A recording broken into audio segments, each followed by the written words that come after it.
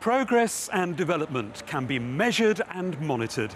That was the idea behind the Millennium Development Goals. But often it's people on the streets who can really tell the difference, especially those who love to listen and then tell you about it, or even sing about it.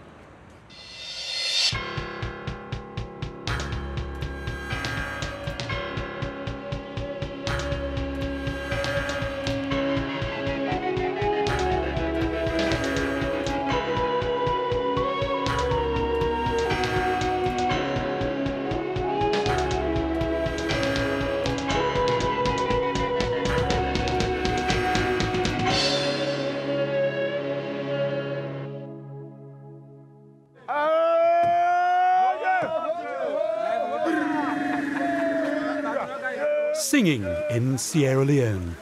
Sometimes it's to help work along, sometimes it's the soundtrack to a lazy day. But sometimes it's a story.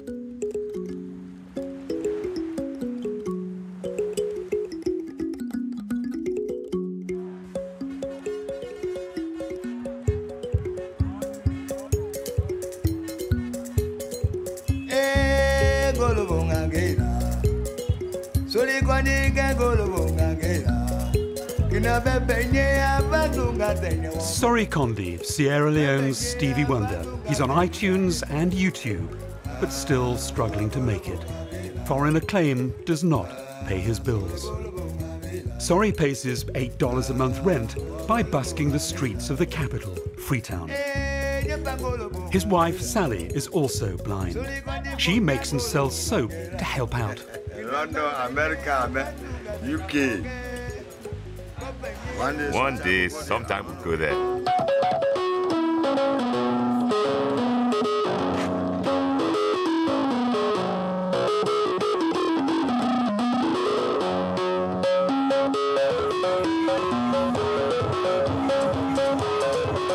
Sorie Kondi takes his name from his instrument, the Kondi, a handmade thumb piano with an electronic twist.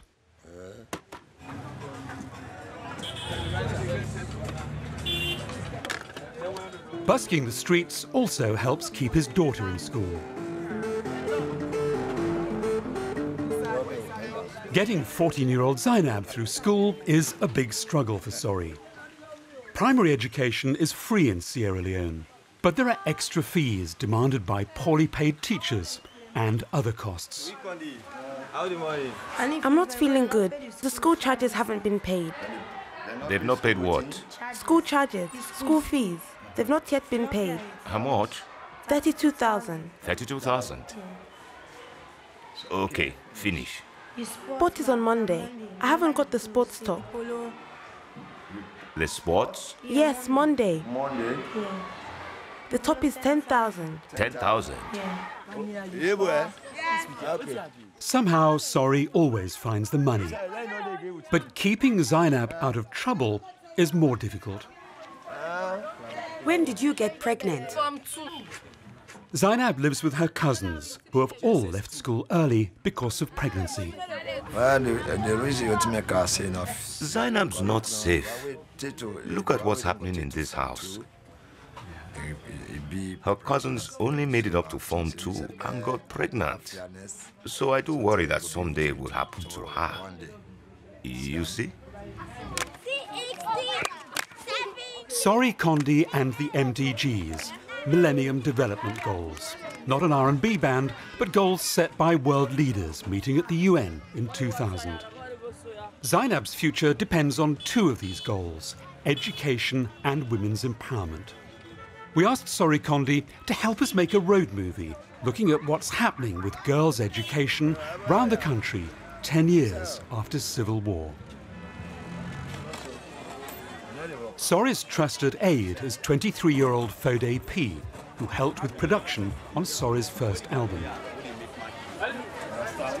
There are problems with Sorie's old amplifier, but Fode's found him a brand new Chinese-made amp.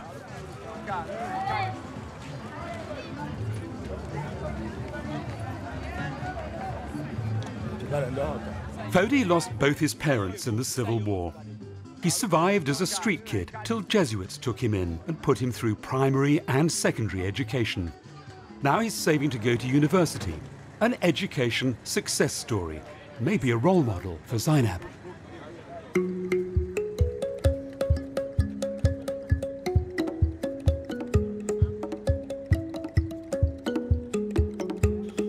Sorie Kondi's barely ventured out of Freetown since the Civil War started 18 years ago.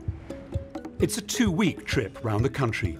Just Sorie, Fode P, now Fode the roadie, and whoever else they pick up on the way. Theophilus needs a lift to McCaney. He's a primary school teacher.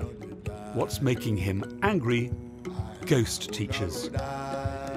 It's estimated the government has been paying the salaries of 30,000 phantom teachers who don't exist. The money going who knows where.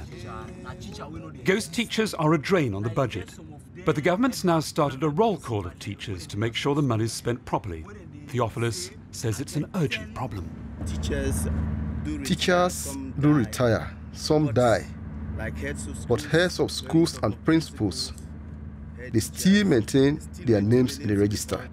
The money goes in their pockets, forgetting the fact that they need to delete those names from the register. So there are ghost teachers all over. Sierra Leone spends almost 4% of its GDP on education. Sorie's beginning to wonder how much of it finds its way to the children. This troubadour's not used to touring anymore. I'll stop now. I need to rest.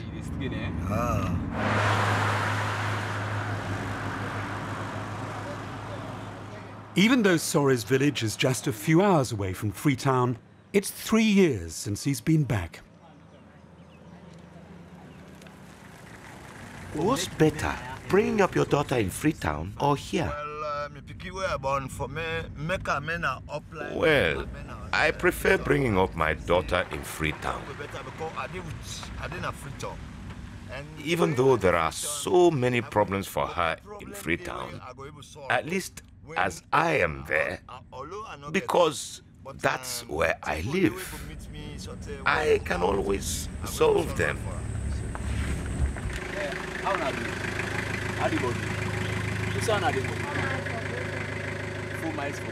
One of the problems for girls in rural areas is the long walks to school. But they're lucky. Over 250,000 children don't go to primary school at all, and most of them are girls.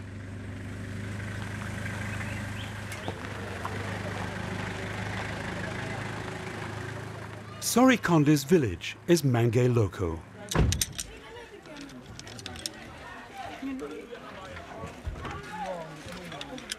This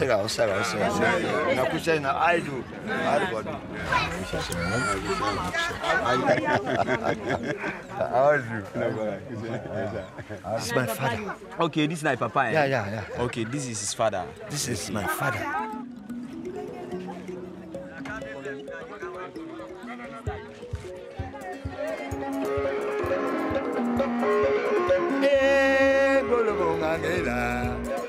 Sorie Kondi golo ngangela kina bebenye abazunga tenye wongo bebenye abazunga tenye nyange golo ngangela. Back home, Sorie's a success story. His old friend Hassan used to be a small-time trader. Hassan did pass his school exams, but no more. Now he's a UU, an unqualified, untrained teacher. The villagers pay him what they can when they can, and often it's not much. Almost half of Sierra Leone's teachers are UUs, and often have second jobs to survive. No repairs have been done to the school buildings since 1976. Other parts and I do much 9.1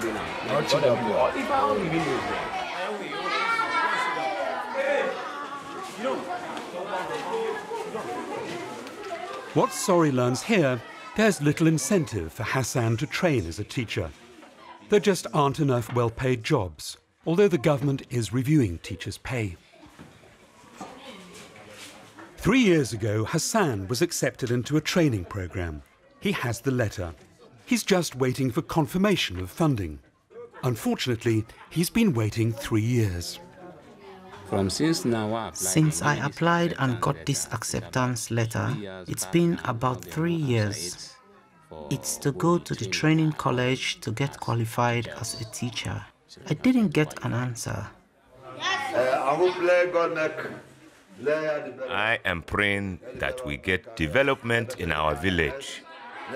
I pray that with education, things will be better for you. All of you. So, not much encouragement from Sorie's home village. He's starting to think there are no easy solutions. I want one day to go abroad because Sierra Leone is not easy. One day, if I go abroad, I'll be happy. I want to do something proper for Sierra Leone.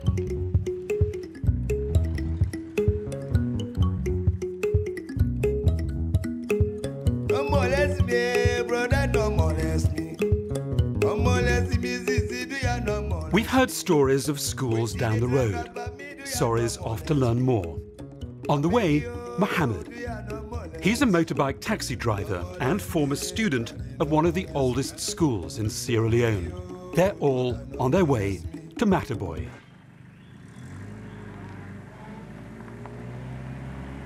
There are no road signs. But the driver does have an escort of sorts.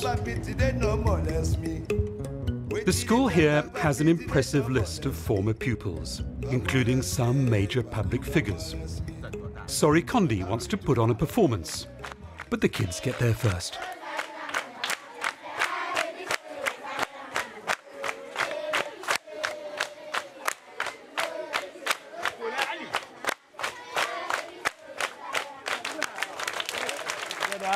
Group reading. Together. Group reading. Emma. Emma. Lives. Lives. In. Freetown. Freetown. Freetown. Freetown. Pre-primary education has seen a huge increase in pupils here. It's up by half. Now the school has 425 students, but only 5 teachers and 3 classrooms. If you could see them, you would see that the children are having difficulties. They have no desks and have to put the books on their laps to write. Half the classes are under mango trees. There are just not enough buildings. So no benches then? They do have benches to sit on, but they haven't got anything to write on. So what about the school's distinguished old boy network? Sorie asks the obvious question. Mr. Headmaster, these people in high places, so what have they done to help the school? These people have not made any effort to move us from under the mango tree. That is why we are still under the mango tree.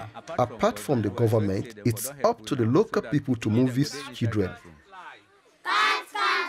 I had a better education than them because we had the facilities in school. We had enough desks to write on. These days, children use their lap to write on. That doesn't help their writing skills. When the rains come, the problems really start. Children from the mango tree classrooms pile into the school building classrooms, and the entire school comes to a halt. For 9-year-old Fatima, that means losing up to 40 days a year of school. When I come to school in the morning and it rains heavily, my books and uniform get completely soaked.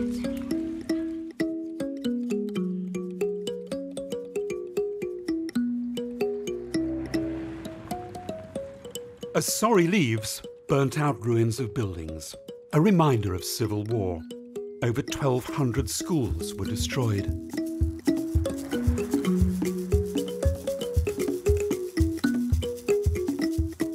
And in contrast, the new roads of reconstruction, which take us to Koidu, the Centre for Blood Diamonds.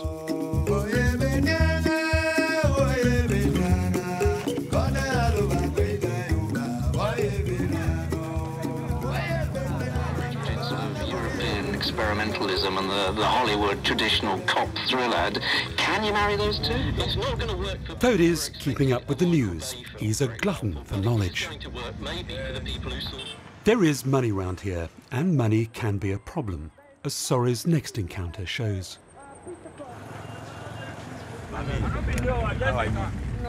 Sia Elizabeth Tongu belongs to a women's group which campaigns against teenage marriage. Fine, how you say? Thank you. How the time? No problem. How is Kono? Fine. How is the women's group doing? The group is doing fine. It is doing fine, eh?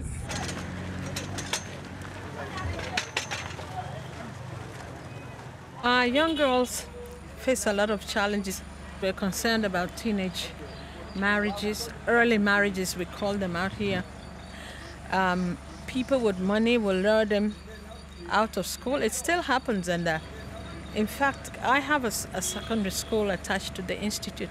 What we do is we call the parents to meetings so we can all deliberate together and see how we can stop all of this. They're still children. I mean, imagine babies having babies. It's really a serious problem. And then also they drop out of school because they cannot continue with school once they get married and get stuck in this marital affairs. In fact, the young boys in school are now pregnating more girls than the older men.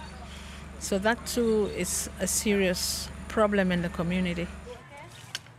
There is a law that schoolboys who make girls pregnant must stay away from school while the girls do. And the government's planning to help girls by adding more female teachers. But there are no easy solutions. Mariama didn't get a chance to finish her schooling. At 16, her parents wanted to marry her off to an older man. She ran away, but in the end she did marry him and had 3 kids. Like many girls in Sierra Leone, Mariama was married before she was 18, which is illegal here. Now, 10 years on, she's being divorced, and her husband has claimed back the bride money and expenses from her family. Seeing as your father, your parents were the ones who arranged your marriage, they should have helped you out, eh? Not left you to sort it all out alone. Why, when bad things happen, do they leave you to fend for yourself? Why? I don't know.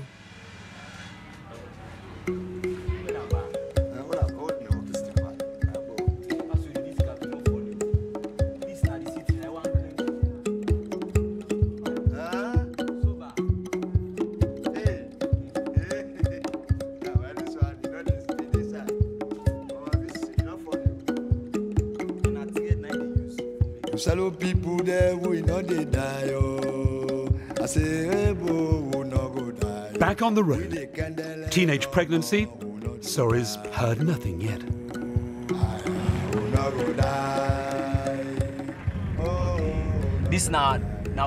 16-year-old Mammy Musa, her mother and stepfather, need a lift back to their village. Do you go to school? Yeah. What form are you? Form 3. Form 3? Yeah. Do you know about girls who get pregnant in school? Since you started school, how many cases of pregnancy do you know of? Answer now, don't be shy. Tell me really.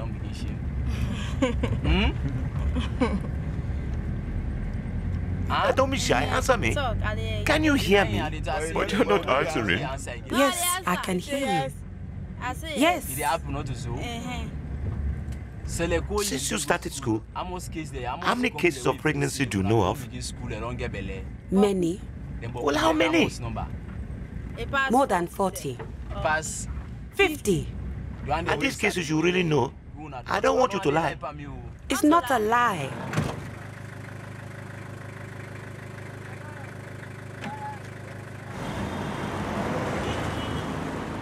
Kenema, the economic heart of eastern Sierra Leone, the country's diamond trading centre.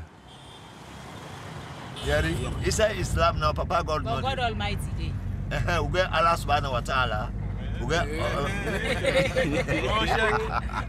Juliet is a primary school teacher, volunteer radio journalist, and a single mother.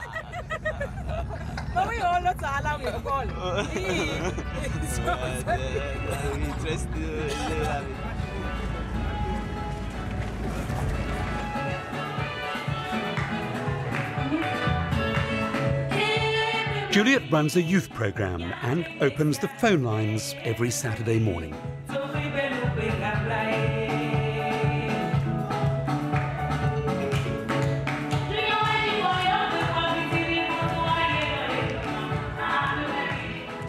Most of the time I open phone line, I ask people to contribute, but they ask questions about the teenage pregnancy, and most questions that used to come to our studio whenever I'm presenting this program, people say the teenagers themselves are responsible, you know, for the problems they usually face, that they don't listen to their parents, they always abscond home. When they ask to go to school, they escape from school, they're always playing truancy. They want to live big, they want to live with all opportunities. So most of the time, they choose to go to the streets and just live their own life. I'll blame the parents, the guardians, I'll blame the teenagers themselves, and I'll blame also the schools that these teenagers are attending. We're on our way to Tiwai Island, Sierra Leone's River Island Wildlife Sanctuary. There's someone who wants to talk to Sorie.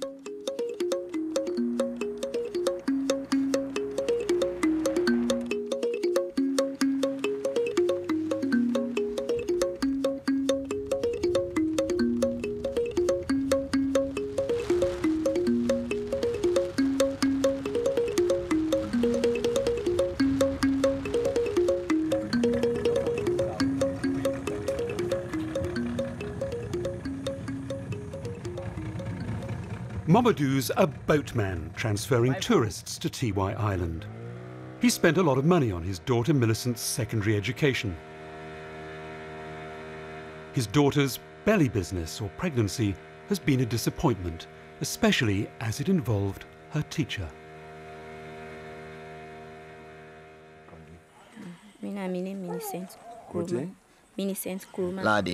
I need to feel better about her first. Right now, I am not happy with her.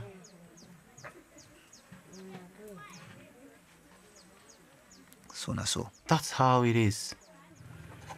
The story behind my pregnancy is that I was going to school and I suddenly get pregnant. I was in love with my teacher a long time. Since I was in Form 1. He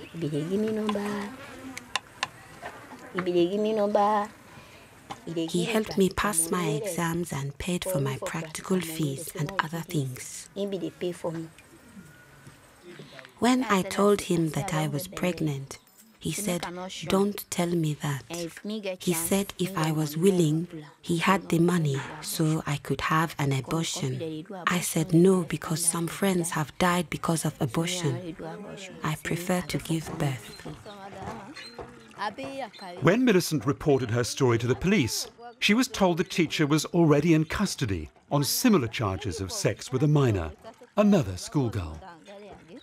2 weeks later, Mamadou, her father, heard the teacher had been released and was back teaching at the school. No one's sure why. I feel bad for the father of the girl. I don't even know what to say. The police and the school authorities ganged up against the father to release this man. The police must have taken a bribe. I don't understand anything. Back to Freetown, where Fodi will be helping Sorie record his new album. To my own part, I think education is very, very important. Because if it hadn't been for education, I would have not been what I am today. Although the fact that I do not have anything, nobody can come and fool me easily. I know all what is going on, not only in Sierra Leone, but in all the rest of the world. Well, if I have a daughter, I would make sure that I monitor her properly. If she goes to school, I would make sure every day that I see how she's doing in school. Whether she's always punctual, whether she takes her classwork seriously. There's a lot riding on Sorie Kondi's new album, his career and Zeinab's future. Zeinab's my child, but she has a mind of her own. Even though I really hope she finishes her studies, it's up to her. I'm praying to God that she finishes her education because I believe it will be good for her. If I get money, I will send her to college. If I get money, I believe God will provide. Sorie Kondi kina bebe nye abazunga tenye woko bebe nye abazunga tenye